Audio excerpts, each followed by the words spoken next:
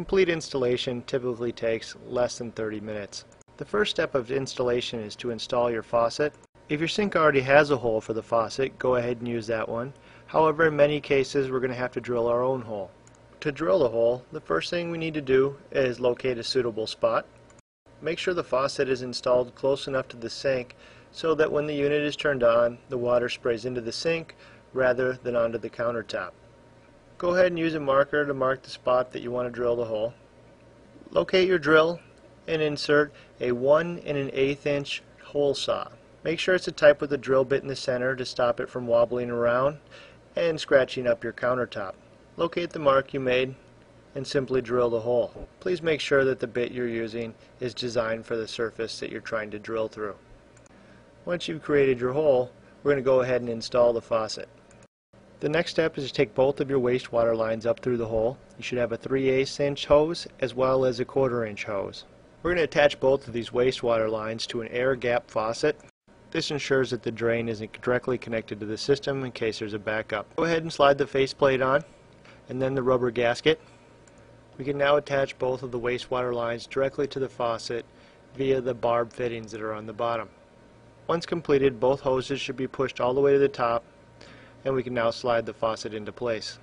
The first piece we need to install on the bottom side is the mounting plate. The next piece is a plastic spacer. Make sure the open side goes to the top.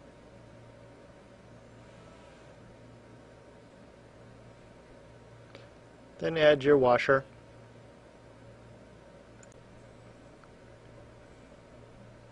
The locking washer.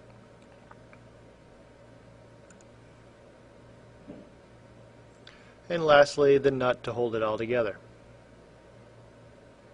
We're now going to take the purified water line, which is the blue line, and slide on the compression nut. Next, go ahead and slide on the plastic washer. Not all systems come with one, but if you have a little plastic or brass insert, go ahead and slide it inside of the tube, and then simply screw on to the bottom of your faucet.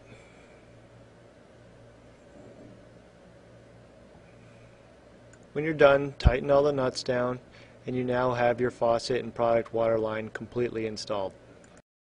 Next, we're going to drill a 3/8 inch hole in our drain to make a permanent connection for the wastewater.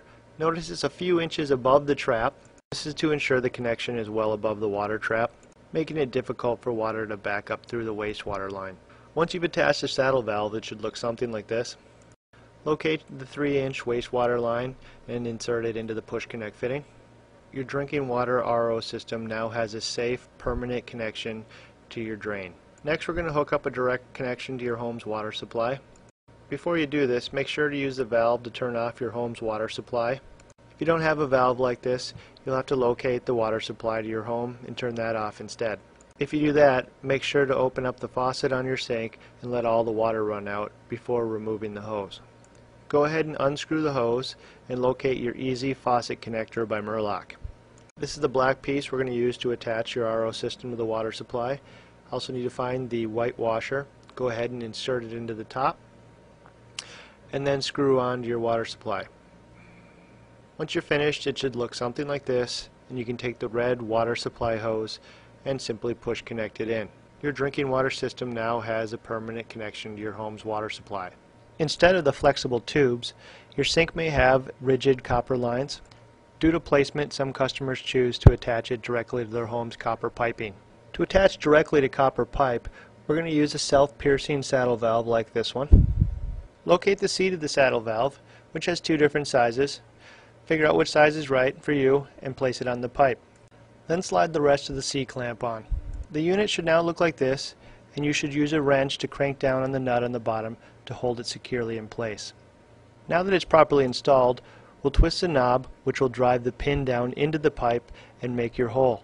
When you have it all the way to the bottom, we're going to reverse the pin back out so water can flow through the hole. The last step is to attach our red water supply line to the saddle valve. The unit comes with 3 small parts. The small brass part we're not going to use because that's for rigid copper line. Go ahead and unscrew the brass nut and then slide it onto the hose.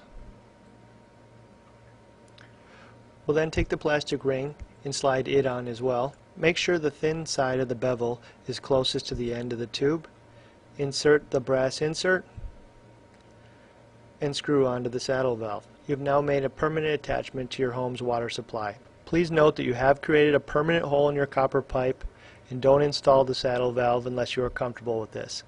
The next step is to locate your pressurized tank, which will hold and dispense all of your new drinking water. We're going to go ahead and use some plumber's tape on the threads on the top. Once you've applied the tape, you can go ahead and attach your RO tank valve. Having a valve here will allow you to remove the line without water spraying everywhere. Using a hose clip or a sharp knife, go ahead and clip off a few inches of hose. Take that small piece of tubing and insert it into your push connect T. Then insert the other end into your RO tank valve. Now locate the blue line that's coming out of the faucet that we installed, and you can push that into the top of the T. Then locate the blue product water line coming out of your RO system and put that into the other end of the T. Your drinking water reverse osmosis system is now going to slowly fill the pressurized tank full of water. This will ensure you have a few gallons of water on hand at all times. When you need it, simply depress the valve on your new faucet and water will travel up the line and into your glass. Notice the valve on the bottom of the canister as well. It looks much like an air valve on a tire. This is used to adjust the amount of air in the pressurized tank. The tank does come pre-pressurized, and for the most part you shouldn't need to worry about this. Now that you're finished, the system should look something like this. You may notice that I've clipped some of the lines for aesthetics and to make sure that they don't get caught up on anything. For a typical drinking and reef system, you're going to add the deionization canister. This will further purify the reverse osmosis water and create zero TDS water suitable for aquarium use. Many people choose to not drink deionized water because it's debatably unhealthy and certainly expensive. Because of this, we're going to tee the system off so only the fish tank water will go through the deionization canister. The first thing we're going to do is remove the line between the pressurized tank and the RO system. Push in the ring on the fitting and pull the tube out. We're going to want to go ahead and clip the line in the middle there and then install a T. We're then going to want to cut a small piece of tube, insert it into one end of the T, and install a check valve. The check valve will only allow water to flow in one direction. It has an arrow and will flow towards the red clip. Insert another short piece of tube and connect it to the T on the pressurized tank. We install the check valve here because when we want to create reef tank water, we don't want water from the pressurized tank rushing backward through the system and through the deionized resin. This is because the resin performs best with long contact time and slow flows.